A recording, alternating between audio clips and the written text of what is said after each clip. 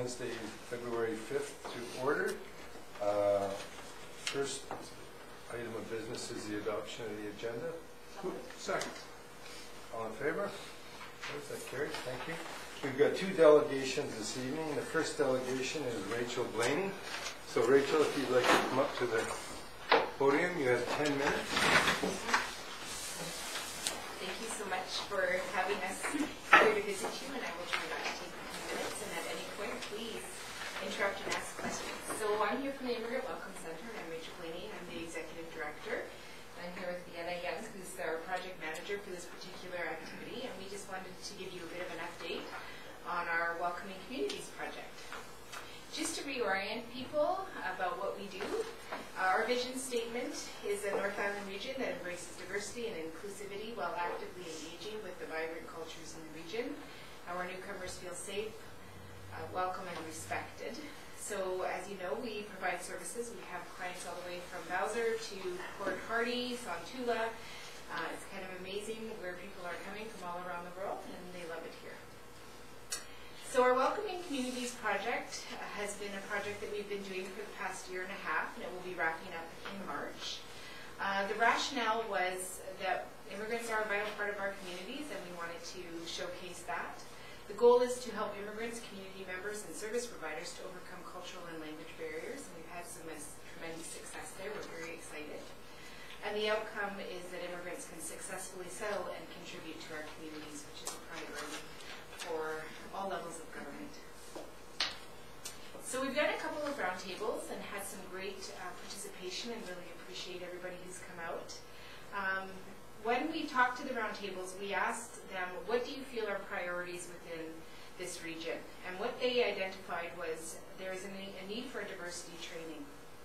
So what they really wanted to talk about was just looking at how many diverse cultures are coming into the community, and are we doing our best, and are we supporting each other in the best way possible.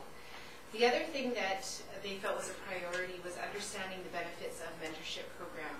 So it was really interesting as we brought the roundtable together. We had immigrants come and talk about their stories and how they came to the Comox Valley, what their experiences were here, and one of the needs that they identified was mentorship, just some support to understand how things work in Canada. And I just want to be clear, that's not always people who don't speak English. We've had a lot of people from English-speaking countries also feel like they just don't know how to get into certain areas of the community and wanted to do a better job, and mentorship is a great way of doing that. So the community really told us that mentorship was important, and so we've done some work in that area for sure. So a lot of the activities has led us to a Global Fusion Fest. So one of the things we heard at well, I hear it everywhere, is where is everybody coming from? How many cultures do we have represented in our communities? And what's going on, and we want to know more. So we've come together with an advisory committee, and we've created an event that will be happening on March 8th. It's, correct me if I'm wrong, 10 to 4. And we're really excited to have everybody. So this is your official invitation. We'll be doing a lot of marketing, and we encourage you all to come out and attend. The objectives are to share culture, foster understanding, and connect community members and newcomers. So the format is it's free for all participants, vendors, and exhibitors, and we're really impressed by how many people are coming forward. I think we have about 6 restaurants so far. Am I wrong? Yeah, about 6 or more restaurants that are coming to showcase their cultural cuisine. In terms of cultural performances, again, we're seeing a lot of people come out from the communities and groups that we hadn't even identified. They're really excited to share some of their culture. So we'll have ethnic food tasting. That will cost you a little bit of money. We can't ask people to do things for free in that sort of numbers, but we're excited to do that. There will also be some traditional crafts and workshops. So if you want to learn more, it's going to be the place to be. So it's at the Florence Philbrick Center, and we hope to see you there. And the second part of my little report back to you is just to let you know how we're doing and what kind of service or supports that we're seeing, and some of the changes that we're going to be facing in the next while. So for those of you who don't know, almost 2 years ago, the federal government made a statement that they would be reclaiming our services from the provincial government to the federal government. So we are right now going through a process of changing funders. Part of the change that's going to have the biggest impact on the community is right now under the provincial government we're allowed to serve naturalized citizens. For those of you who don't know what a naturalized citizen is that just means somebody who was born in another country and has moved here and has now become a citizen. So currently we're allowed to support naturalized citizens. Just so you know, some of the services that we provide are people retiring. So we see quite a few people are coming through our doors now. They've been in Canada for 30, 40 years. And they're doing all their retirement stuff, and they find out that they need some particular paperwork because they weren't born in Canada. And they don't always have the right information, and so we support them in getting that information and helping them present themselves. Also, we deal with people who are aging population that they don't have strong English skills. And so as they get older, they're facing some health issues, so they need our support in terms of interpretation to make sure that they get the best care they possibly can receive. So as you can see, we've served over 500 new clients in the last 6 months. 423 of those clients are considered eligible clients to the provincial government. So that number is going to go down by 149 clients next year. So that's how many people will be cut out of the services that we currently provide. So again, we did do a recent survey with our naturalized citizens. So there are 2 other categories I just want to clarify that will no longer be eligible for services. One of them are people who have applied for refugee status but have not been accepted, and people who have been nominated by the province to become permanent residents but have not received, so that's done provincially, but they haven't received their letter from the federal government confirming that. So those folks we see a little bit, but not as often by far as naturalized citizens. 100% of the clients that we talked to identified language as a barrier in their lives. And those were some people that felt that they did have a fairly good comprehension of the English language. So again, that just points back to that idea that if you're dealing with health issues and you have fairly good English, you operate fairly well, when you come to some of that health talk, it can be a little bit complex. The top 3 services that they use are language services, assistance with medical issues, and assistance filling out forms. And some of their barriers to learning English is they're working. So finding time to go take an English class during the day when you've got a full-time job can be a bit of a barrier. Transportation for some folks, and some people just didn't understand when the services were available. So thank you so much for your time. We're always here for any questions that you have. We're really excited to see at our event, we've already got about 20 different cultures that are going to be represented, so there's a lot of diversity here and we're really excited to show it. Thanks, Rachel. Does any members of council have any questions for us? Thank you very much for your presentation. Keep up the good work. The next delegation we have is Jordan Felder, Karen Cummins, and Teresa Colby. And I actually have a conflict in that I'm the executrix of the Lake Spencer. Okay. I've got property, 2 properties. All right. For doing it. All right.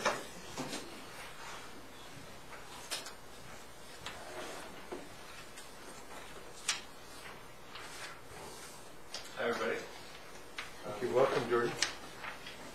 Can I get started here? Yes, you sure can, yeah. Okay, perfect. Coming up. Shelley, is that the one? Up there? Right here. It's nice when Tom's not sitting there. I can actually see the screen. I'm looking at the back of his ugly head.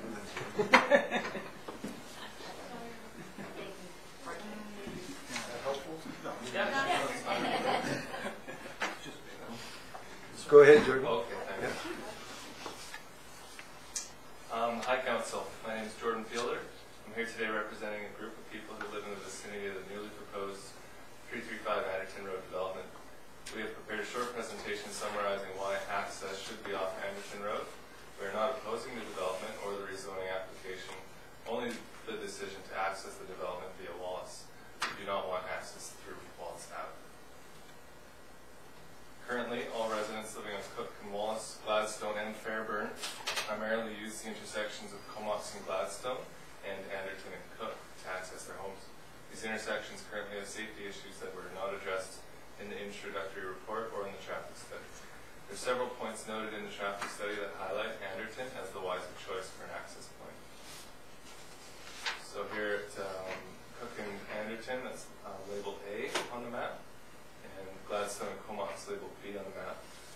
That's the development site. So those are the two current most frequently used intersections for everyone living in the neighborhood. First, let's review the already dangerous scenarios at this intersection, Comox and Gladstone.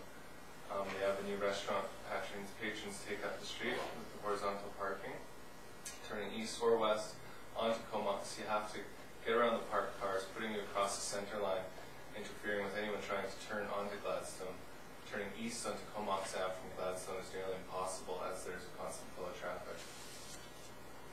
Here's a photo just illustrating typical midday parking at the avenue. You can see how difficult it is. You do have to cross the center line. Here's a vehicle preparing to turn onto Comox. You can see the truck is in the wrong lane. This is unavoidable. Here's an example of busy parking at the Avenue Restaurant. Anyone can see the dangerous situation at this intersection. Why would we want to add more traffic volume to an already congested intersection if not necessary? Here's an example of commercial parking. See the two trucks, again, really taking up that street. It's not uncommon, and one would think it should be mentioned in the traffic study. There's some congestion here on Comox Ave. This is taken right from the traffic study. The level of service, LOS, A being the best and E being the worst. This highlights the Wallace access. As you can see on the right-hand side of that box, the level of service by 2034 is E, which is the worst case scenario. So that's using Wallace access. The Anderton access with the combined traffic actually illustrates that there's going to be less traffic at all the intersections related to that if they do use the Anderton access. Let's look at the intersection of Cook and Anderton, so the other frequented intersection. This will be the other intersection residents of the new development would use primarily if Wallace access is permitted. There's severe visibility issues with this intersection as shown in the pictures of the next slide. As you approach Anderton from Cook, a large hedge blocks your vision from both corner properties. Vision's impaired looking north and south until you get right up to the sidewalk, at which point your vantage is impaired on the right by the telephone pole that sits in the sidewalk. On the north side of the intersection, the sidewalk extends out into the lane, which makes the turning radius of cars entering Cook from Anderton very limited. Seems we missed the slide there, but I'll get to it. The only apparent reason Wallace has been chosen as access is because of typical engineering practice. There's too many idiosyncrasies of these two intersections to resort to typical engineering practices. The poor conditions of these intersections should be properly evaluated prior to deciding to add more traffic volume. The traffic study, in our opinion, indicates that Anderton would be the preferred access point.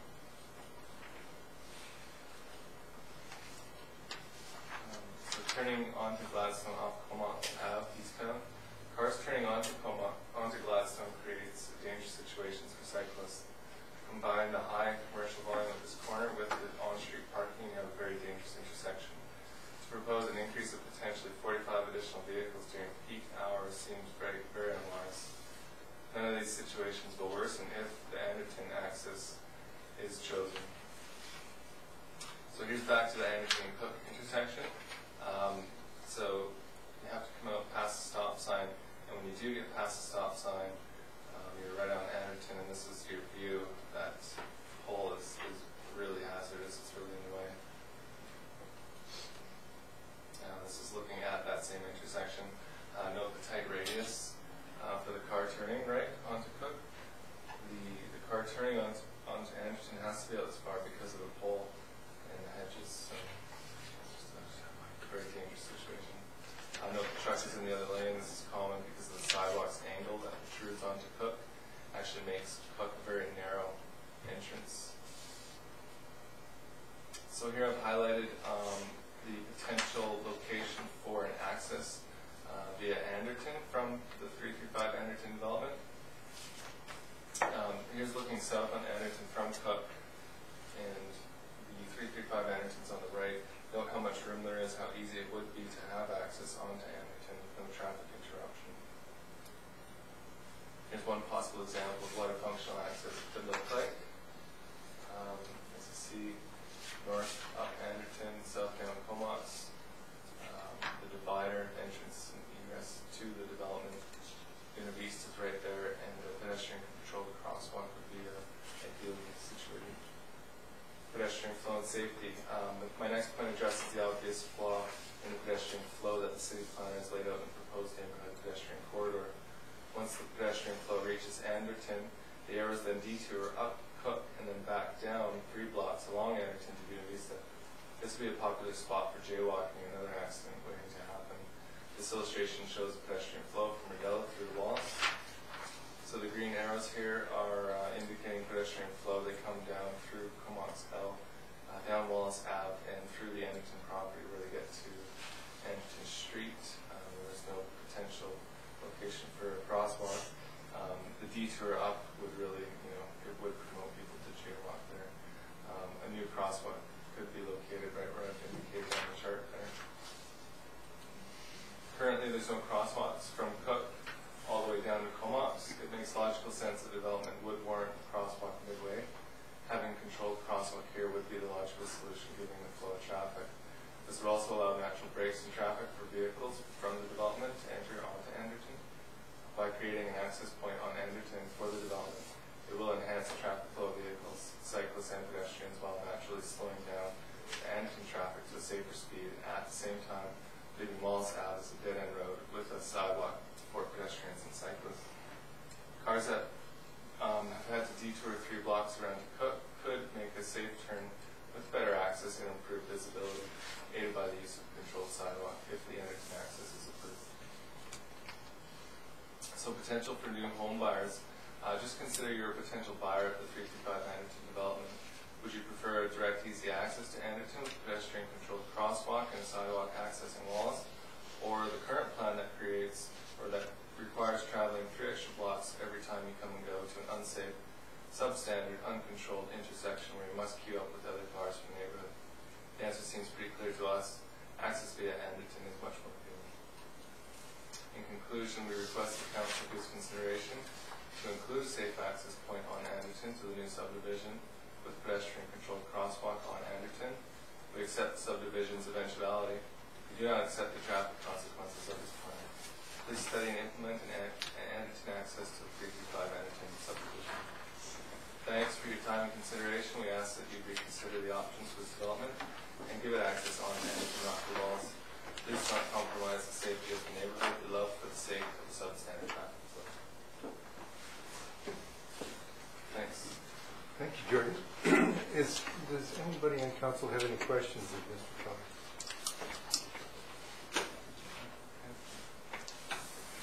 Thank you very much for your presentation. It would probably be helpful to council if we were to have the next council meeting, if we were to have the traffic engineer come and present his findings. You want a motion, is that? Yes. I'll make that motion. I'll second that. Councillor Fletcher? And so on that, this presentation would be considered by the consultant? Well, I would hope staff would send him a copy of his presentation before he comes and makes his presentation. And it'd be helpful if council brought their presentations along too. That's requested. Yeah. All in favor of that motion? Opposed? That carries. Thank you. Okay, moving right along, we've got the minutes of the regular council meeting of January 15th for approval. I'll move All in favor? Oh, Well, it's something I said. I guess maybe I should.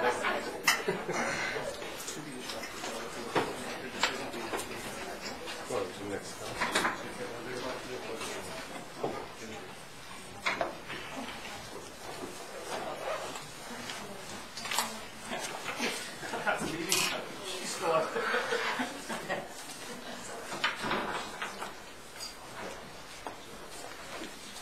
Okay, we have a motion on the table to approve the regular council meeting of January 15th. Move. I think it's already moved and seconded. All in favor? Thank you. Carries, thank you. And we have the committee of the had whole one, meeting. I just had one, there was sorry. On page 20, where it says I've actually signed the Aboriginal Education Agreement, I in fact was there to witness it rather than Oh. sign it. Okay, well, I was at the signing rather than signing, just to be exact.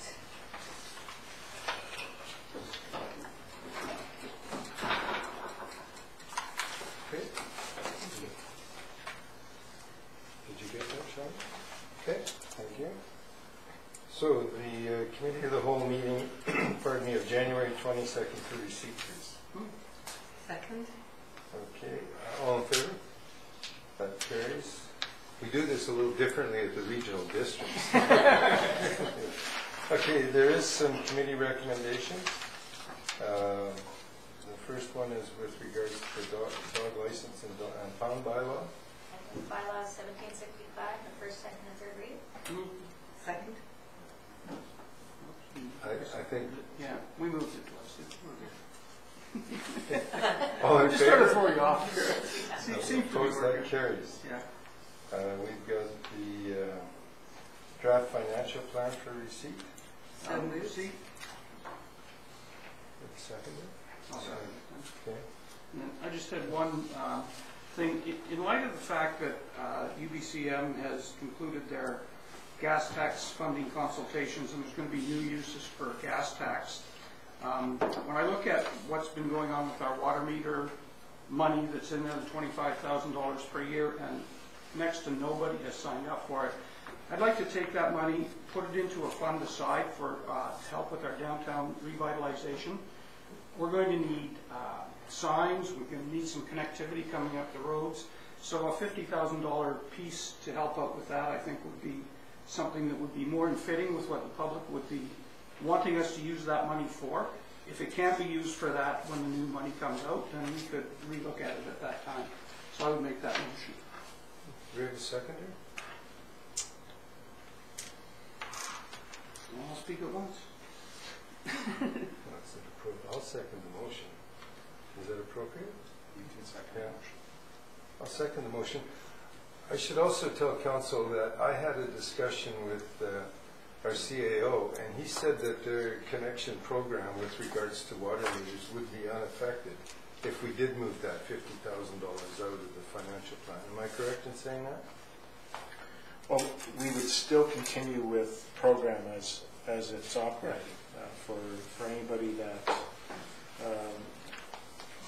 an existing home that has a water service break, when we go in to replace that water service, we upgrade the infrastructure to the lease standard, which is a meter setter and a meter.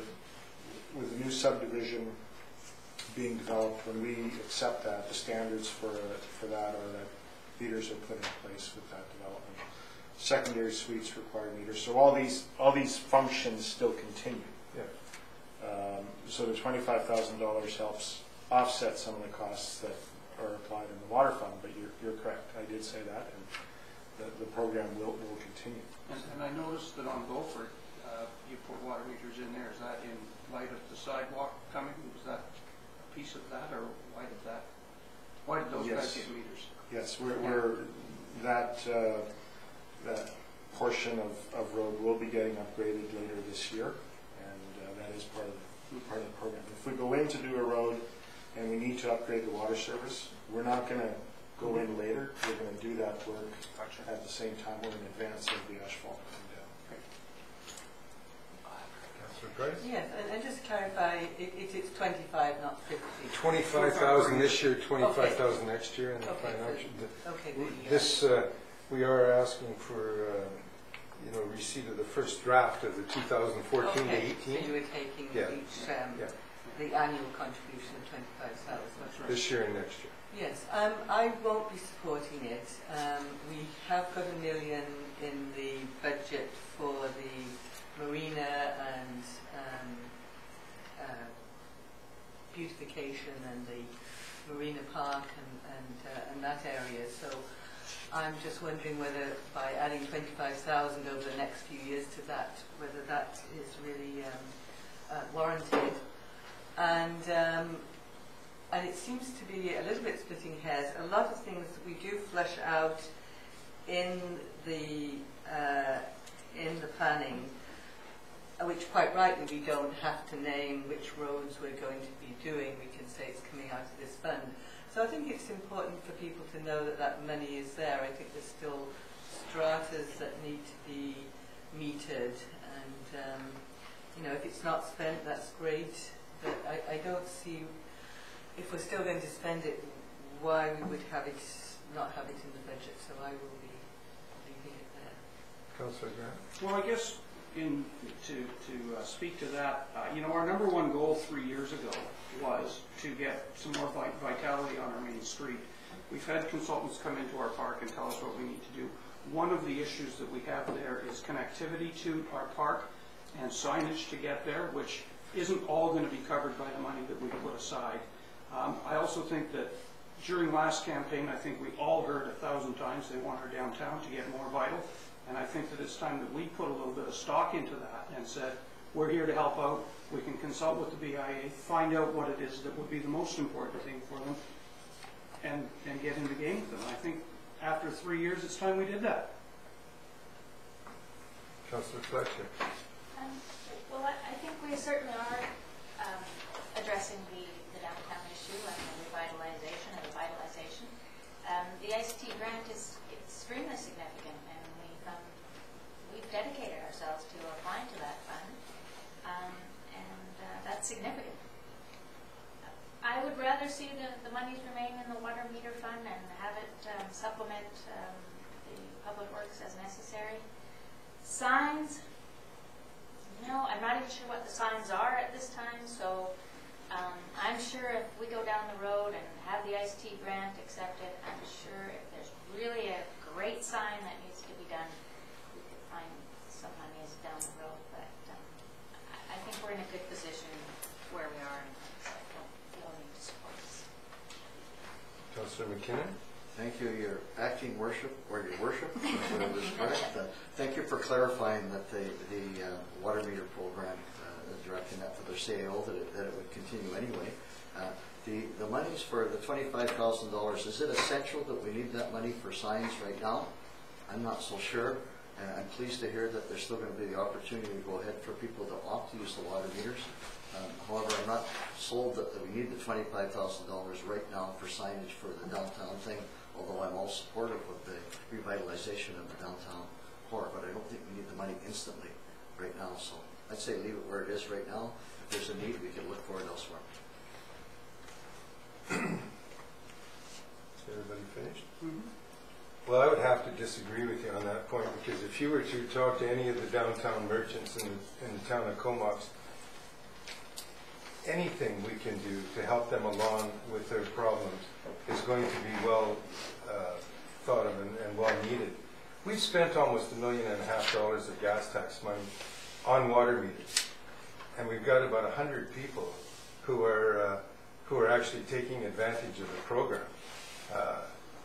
If there's one place I can see where there is no sense of urgency to pump another $50,000 into, it's the water meter program.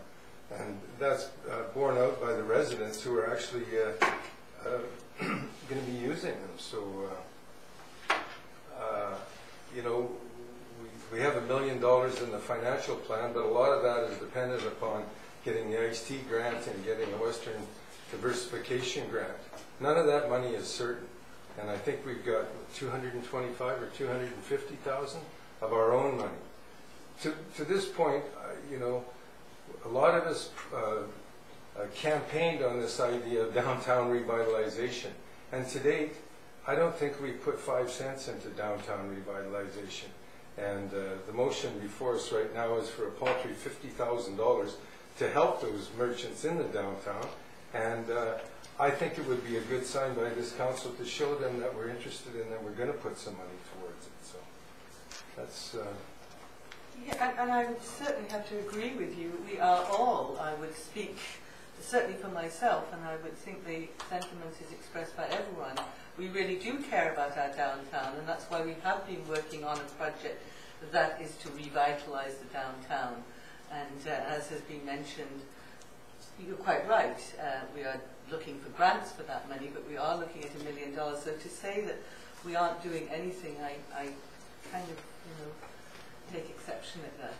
And part of the project, as I understood it, was, signage came out very strongly at the meetings I attended, the need for signage. So I certainly saw that that would be part of it, how you bring people to the downtown, you connect in your waterfront and all the wonderful amenities that Comox has, and I certainly think that we're all there to promote it. So I would just like the business community, if they are getting, not to get that wrong impression. Thank you. Councillor McKinnon? Is it premature to have this discussion of moving those funds when we don't know yet whether we've got the grant? The timeline for the grant, is there a guesstimate as to when that we'll get a word on whether we will be receiving the grant? We'll hear from her about round 1 later this month, but that's only round 1. We'll probably have this budget passed by the time we know if there's any money coming. Correct. So, no, the answer to your question would be no, it's not premature. And, when I say signage, that's just one issue that the downtown merchants see as something that we need to get a little more business in. They would have a list of things, and if we were to go back to them and say, hey, there's some money here that we could look at using for some of these things, they could come up with a litany of other things. So don't just think of signage. One of the big deals is the hill that you have to go up to get from the park to the top of the street up here. And it requires, I've seen in some places where they've used artwork, stopping points, resting areas, benches. There's all sorts of things that could be done to improve that piece to get people up the street. And Tom's absolutely right. Our business people on our downtown street are really, really hurting, and their perception is, it's great that we're doing this, but it's been 3 years. What's going on? That's the perception out there. So whether or not there's things going on behind the scenes is kind of irrelevant if you're trying to keep your doors open every day. So, if we could, this to me is a sign of good faith, and it shows that we're really in the game, that we're trying hard, and that we're going to do some constructive things to help them out along the way. So to me, it makes a heck of a lot more sense than putting that money into a water meter program that people clearly are not taking us up on. Okay, so on the amendment, all in favor? Opposed? The motion's defeated. So, on receipt of the financial plan, all in favor? Opposed? I still want the financial plan. I still want it the way it is. No, at this stage, though, you're just receiving That's right. the document. We're going to bring you back, not next week's committee of the whole, but the following committee for the capital plan and the operating plan for council deliberation. Okay, next we've got Gary Cleve, the Dare BC Society request for funding, and there's a recommendation to refer it to the budget meeting. So I'll move that. Any discussion on that? All in favor? Opposed? That carries. There's no committee reports. We've got the management report dated February 5th for receipt. Move receipt. Second? Any discussion on that? All in favor? Opposed? That carries. Special reports. We've got the Comox Valley Regional District minutes for receipt. Move receipt. Second? Any discussion on that? All in favor? Carries. We've got the regional solid waste board meeting minutes for receipt. Move receipt. Second. All in favor? And also the hospital board meeting. Move. Second? All in favor? Carries. Thank you. Bylaws. We've got bylaw 1765, the Comox dog license and pound bylaw amendment, number 1. Move first, second, and third reading. Second. Any discussion on that? All in favor? Opposed, that carries. $10,000. New business, we've got the rezoning 14.2 zoning bylaw amendment, development permit 14.2 related DPA, number 7 riparian areas, and et cetera. And I believe Marvin has I'm hurrying through that to turn it over to Marvin. So he does have a presentation on this.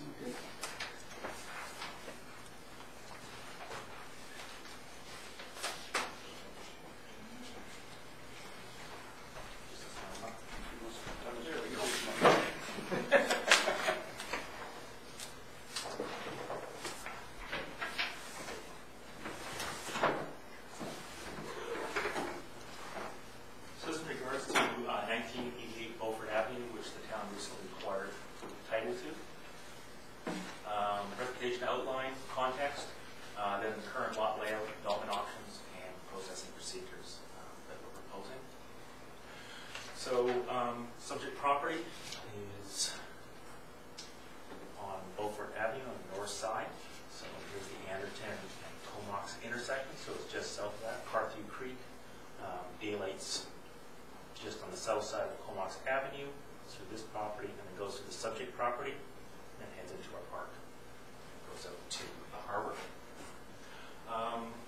The official community plan designates this property, and actually the property to the north, for a off-street trail, a greenway.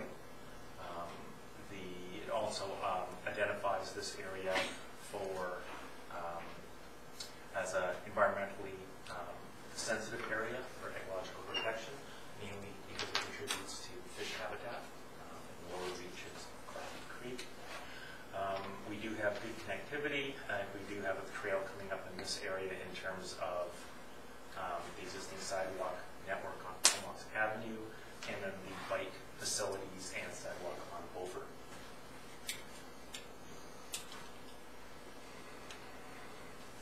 Current lot layout it's quite confusing. So what we actually have is two fee simple lots, totally separate titles, and we have a house that straddles the actual lot, running through the living portion of the house, as well as we have a concrete patio here, and the driveway comes up in this area. The frontage of this existing lot, even though both lots are currently zoned R1.1, the minimum 20-meter frontage, this existing lot is already down to 15 meters, so it's an historical lot. So it's frontage. OCP priority. The first thing that we took a look at was, of course, the off-street trail greenway. And one of the most invasive, simplest ways to do that would be taking a statutory right-of-way over that portion. So we really target the creek bed itself, the environmental concerns, and then the idea of being able to enough land to create a trail along the creek. That's what we first looked at. There's a number of problems when we detail this, because land values are going up. This house, while it is in good condition, is an older house. There will come a time in the not too distant future if we took this SRLE and then just sold the land, in which case it would become economically viable to demo the house, part of the house, relocate the house, so as to unhinge the two lots. Second, that happens, the way that there is an environment, it's fish habitat, so it's subject to RAR, riparian areas regulations, in our development permit area number 7. However, RAR was never designed to sterilize single-family lots. So the idea of using this lot to build a second house, the second is unhooked by moving this house or demoing it, you essentially would get another building lot here. And whatever alterations had to be done in terms of the natural environment would be done to allow that building lot. So it creates a lot of unknowns. So if we right now come in and say, well, great, we've got this, we're going to do this greenway, and it does look like it's a heavily vegetated site, what you can get in the future is very unknown in terms of property fence lines. And you could end up with this in terms of a very sort of urbanized corridor where all you have is a pathway with fences on either side. So we took a look and said, well, what was the next option? And we really looked at the objectives of the Greenway, the objectives of the environmental conservation, and the idea of minimal intrusion into the neighborhood. So the first thing we looked at is what can we do in terms of taking away some of the unknowns, i.e. the building area for both lots, and at the same time maintaining the existing zoning, this existing R1.1 zoning, which does allow park. So we wouldn't have to rezone for that. What we came up with is, okay, this lot, we could rationalize this lot by changing the lot boundary, pushing it to account for the existing patio and the existing driveway. Existing parcel size, we can see the 650 square meter minimum. We can get a 650 square meter minimum parcel size here, with sufficient width for a decent house in this area. But we get this quite unique parcel size. And because of the environmental sensitivities, essentially, by triggering a subdivision to rationalize the two building lots, we also then trigger the environmental protection under the bar. So we have to identify what is the sensitive areas, and any intrusion into those sensitive areas, we then have to provide mitigation or compensation. So to get the width in here, and to keep our 650 square meter minimum parcel area, this area still be environmentally sensitive, but we put a covenant on it saying essentially, this property owner, congratulations, you own it, but you can't build on it. You got to maintain it as trees. So it's kind of a bait and switch. You own it, but you can't do anything on it. At the same time, it means for the town and any kind of park in here, if you don't want any intrusion or you're worried of any intrusion coming in from the proposed park public lands, then it's probably a erected fence of some type. And this is also in terms of wildlife corridor movement, so we start having a restriction on that. And I took a look at the next item and said, well, okay, what can we do in terms of fixing that to create buildable lots where it's clear where you can build, what property is yours, and the property that you do have you can actually use, and still not do anything sort of radical in terms of zoning or changes. Came up with this, which is option 3, which is the proposed option. So in this case, what we're proposing to do is, again, take lot A, account for the existing driveway and patio, probably soften off this lot line right in here. So we have a very usable lot here, recognizing the existing structure. We want to decrease the width here of lot A, and that gives us a better access way into the parkland, and also in terms of just environmentally sensitive areas in this south area. We then take this area that was proposed under option 2 to have a covenant that you couldn't build on, put it in the park, so we'll be able to maintain control of that, and then reduce this down to 450 square meters, R2.1 zoning, which will be the effective area of option 2 anyways, which was keeping the R1.1, and you have 650 square meters, but you can only realistically use 450.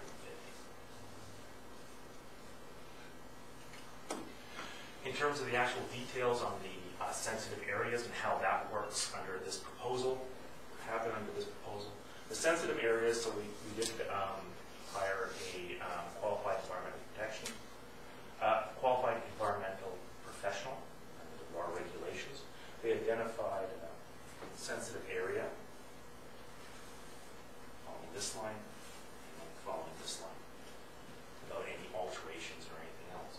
So under this proposal, subdivision would go ahead to get a development permit. CLEAP has identified that it would be acceptable to alter this such that we would add this area in for sensitive protection, this area in here, and that gives us the clear building area at this point. So we're compensating for it. Also, what we would then propose is it's heavily the environmental values of this area are compromised by non-native or invasive species. And so we would then, in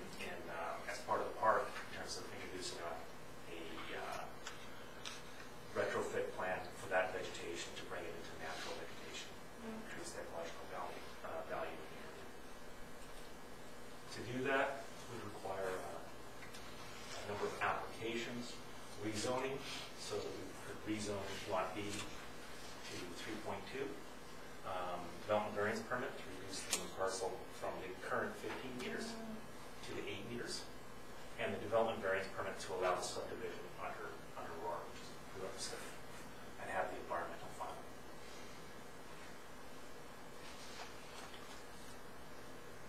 That's it? Yep. Thank you. Is there any questions of Marvin while we have him up here? Heidi? So Marvin, on Lot A, has that jig jog. Yes. It seems kind of awkward to ask an owner to have it, but is it necessary in order to? No, we don't anticipate any problems fine-tuning the plan, getting quick approval to have this come down. Okay, so you In can a much smooth more- that out and? Yes. Okay, got it. Is this the recommended option you want to take to the public Yes. under the recommendation? Well, it's the only one in color, of course. No, I'm just clarifying it because there is the recommendation is to take it to the public. Councillor Price? Yes. So would we fence, or would there be no requirement to fence, because the path will be away from the boundary lines? What we would do is if this met with council's approval, we would then put in some special, we could put in special specifications in terms of the fencing. So we rely heavily on Al in terms of where does he foresee a future one-way going through. We wouldn't put a walkway through now because it's not meeting to anyone. But where does he go, where does he see that? And then is there sufficient buffer in those areas so that we can have a standard fence? And a standard fence, I think, is around a 5.5-foot fence, height fence. Great, and I'd just like to commend staff too for working on this. I think it's a really good approach to how we protect land, and this, in all likelihood, will end up at no cost to the town. So I think, that long-term planning that went into looking at where do we want to see these routes and coming to fruition, I think it's a really exciting project, and I like what you put together, and very creative. Thank you. A win-win. Thank you. Win-win. Thank you very much, Marvin. So there is a recommendation here. Move the recommendation. Second.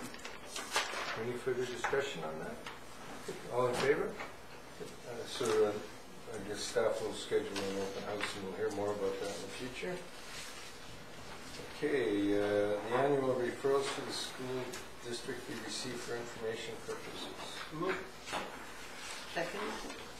Any discussion on that? Councillor Fletcher? Just comment that I think it's really interesting information, and all my time on council, I don't ever remember ever seeing this sort of discussion and conversation between the school districts. So I think it's really healthy and I appreciate it. It's been done. Did you have something to say? Just a quick comment. It looks like it gives a timeline for the Comoxall property, and that they're anticipating within the next 5 years that will be put up for sale, or they'll try to get rid of that property. So it gives us a timeline there as a council to look at that as well. Information is appreciated. Okay, on receipt, all in favor? Opposed? That carries. We do have some correspondence from Al Gregory. Move receipt. Second? Is there any discussion on that? Councillor Fletcher. So just further to receipt, is it possible that the council could send a letter to tell us indicating the value in having cell tower or improved cell service in the area? I think they don't know. Just to support. If you're going to send it to tell us, I guess you should send it to the other carriers as well. Oh. All 3 carriers. Yeah. And my understanding is that they are looking, not only TELUS, but the other companies are all looking for suitable sites to improve coverage in Comox. There are a few shadows. Yeah. Where you don't One have- on the rec center would be good. So, have they activated the one on Knight Road? They have. They have. And there's still that dead spot around Yeah. Brooklyn School. So another option they're looking at is potentially around our fire hall, rec center area, maybe a little higher towards Guthrie Road. to improve, apparently that would improve the coverage as well.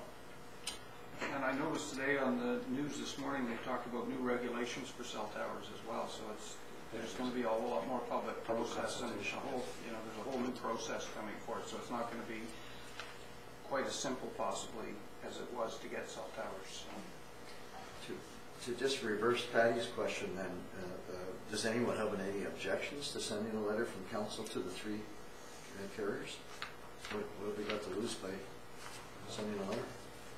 Is that the right place to send it, or is it? Yeah, I guess that's right. Well, Bell and Telus use the same towers, don't they? Rogers. Okay, well, we have a motion to send a letter. Second? Second.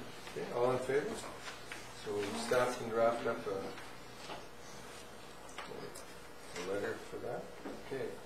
Reports from members of council. Councilor Ken, we'll start with you. Sure, thank you.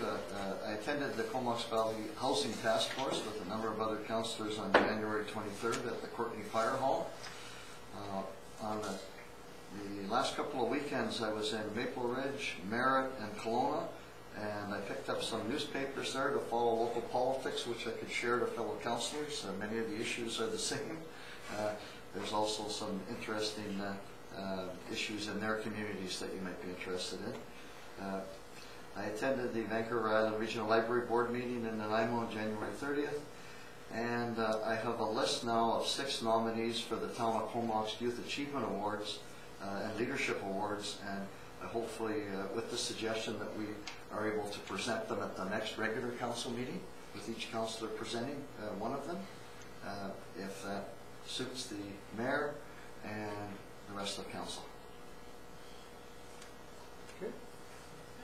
That's my report. Thank you. Councillor Price. And I also attended the Affordable Housing Roundtable at the Courtney Fire Hall. It was actually I think quite a lot was achieved from it.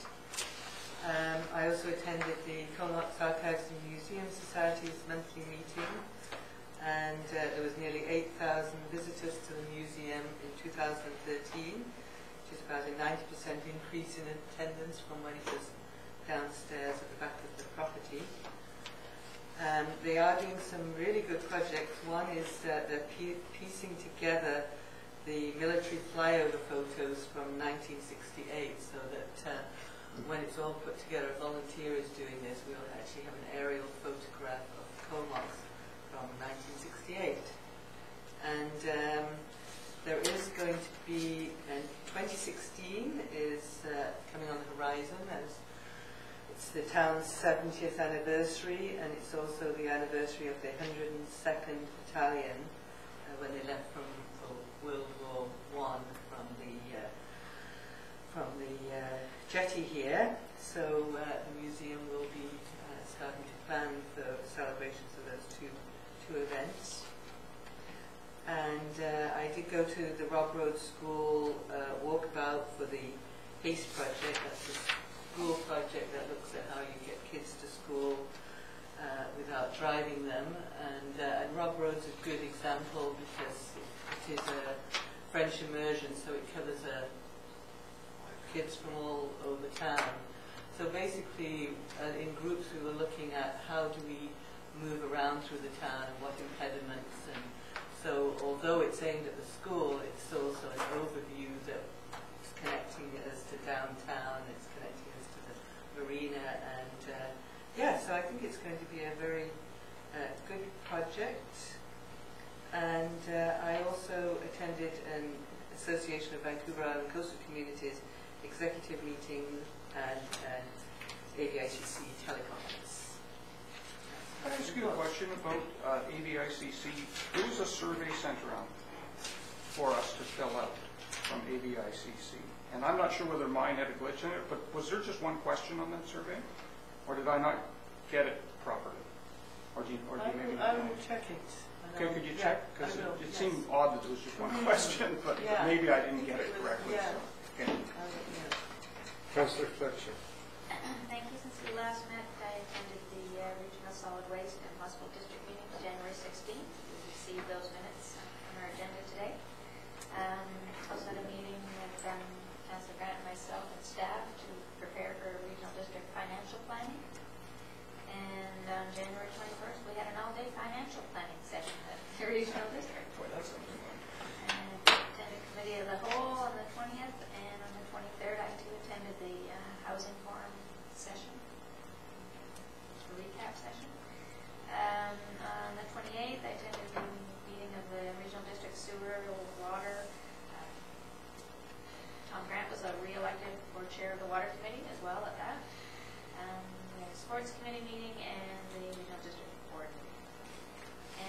last Wednesday, I too attended the Active Transportation Forum at Caldwell Road.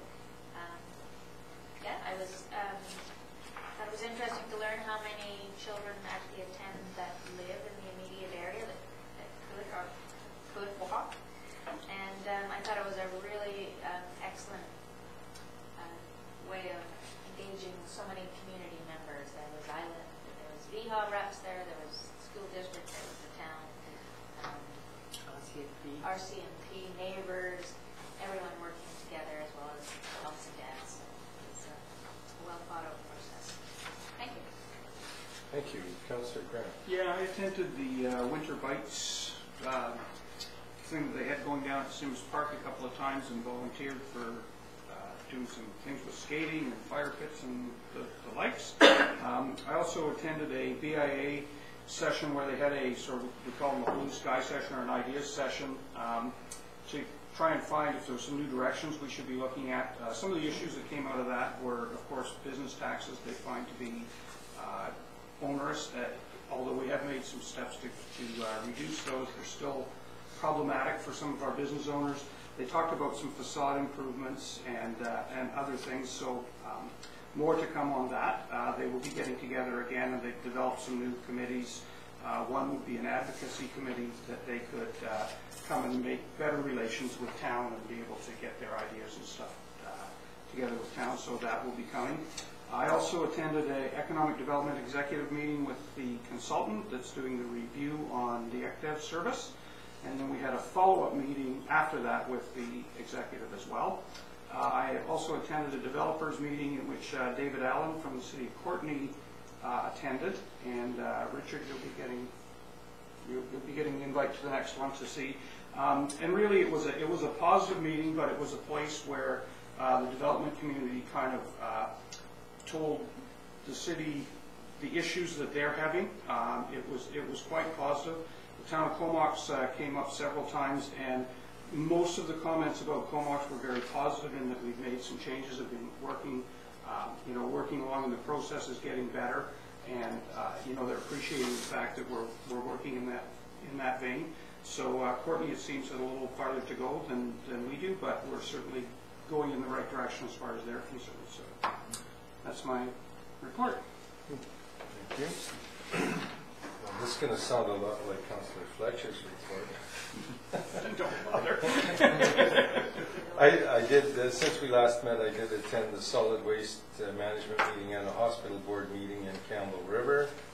I attended a staff financial planning meeting with Councillor Fletcher and senior staff at Comox talking about financing at the regional district. I attended an all-day or a half-day regional district financial planning meeting, attended the Town of Comox Committee of the Whole meeting.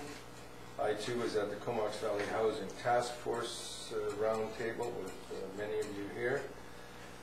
I chaired a sewer committee meeting. I was re-elected as the chair of the water committee meeting, so I chaired that meeting as well. Attended a sports commission meeting and a CBRD board meeting. So that's what I've been up to. And that's it. Is there any, there's no media questions? Or is there any media questions? I meant to say there's no questions. There will be no questions for media tonight. Okay. So with that, a motion to exclude the public and go in camera would be in order. Move. Second. All in favor? Opposed? Okay, we'll go in camera.